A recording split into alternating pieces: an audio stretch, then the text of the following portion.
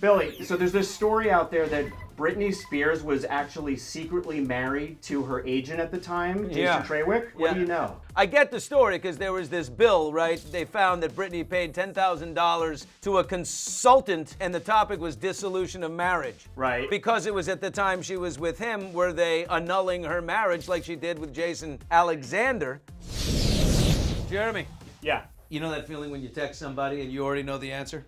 Yeah, what happened? Jason Trawick says, I believe you would have known if I was married. He's a good friend. But he makes a good point. He says, you would have made a perfect usher, though. I would have, right?